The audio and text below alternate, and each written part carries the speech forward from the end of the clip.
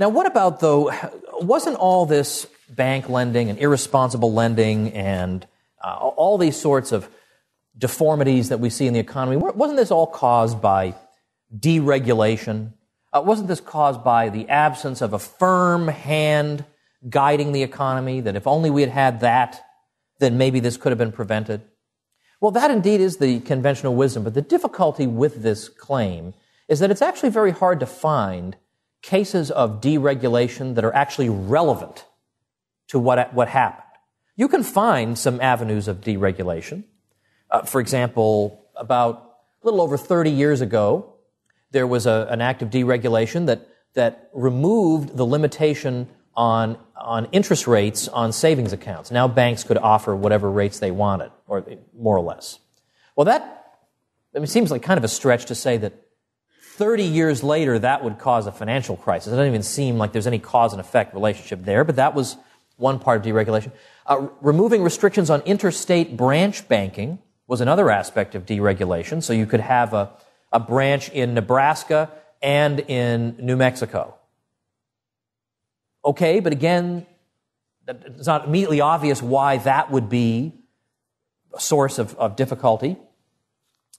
So in other words, what the deregulation that did occur seems to have been more or less irrelevant. Now, the objection that one might advance here is, well, what about this Glass-Steagall thing we hear a lot about? Right? There was, in 1999, there was the partial repeal of the Glass-Steagall Act of 1933, and this caused it.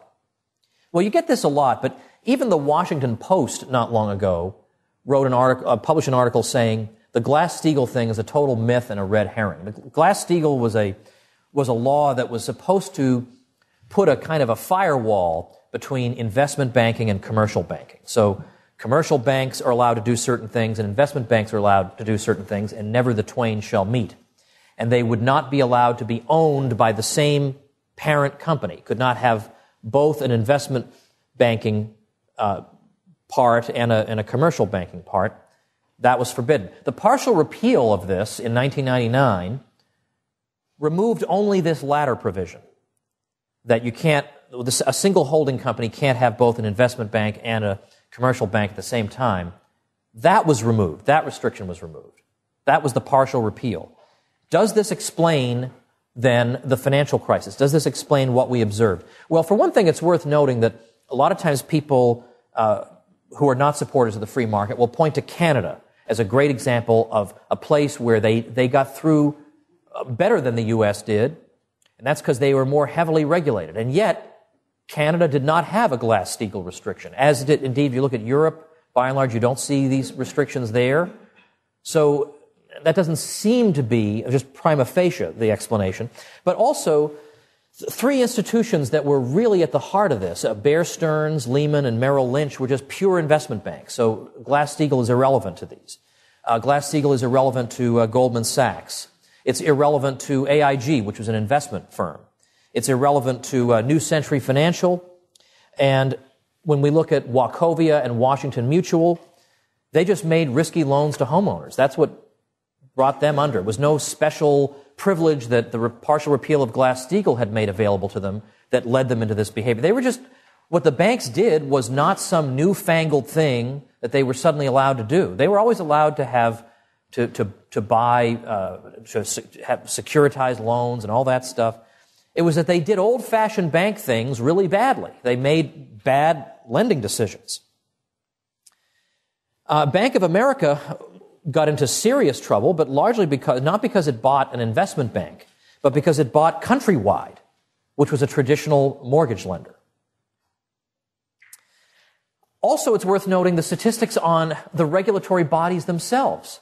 The regulatory bodies actually saw their statistics go up in terms of how many people were employed there, what their budgets were. Bob Murphy did some good work on this, but the SEC, for example, its funding under George W. Bush increased at an 11.3% annualized rate as compared to a 6.8% rate under Bill Clinton, and its staff grew at 1% per year. Under Jimmy Carter, its staff fell by 1.2% per year.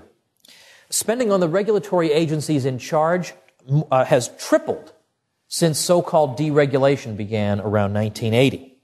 And then the BU economist, Larry Kotlikoff, he's the guy who, in addition to other things, estimates the total of the capitalized value of the unfunded liabilities of the transfer programs. He's the one who comes up with the most recent figure is $222 trillion. Well, he also investigated how many state and federal agencies are there in charge of financial regulation. Answer is 115. And he sort of playfully suggests that it may be the case that just increasing that figure to 116 might not really solve the problem. Like maybe it wasn't that 115 was just one too few, and now if we have another one, then this won't happen.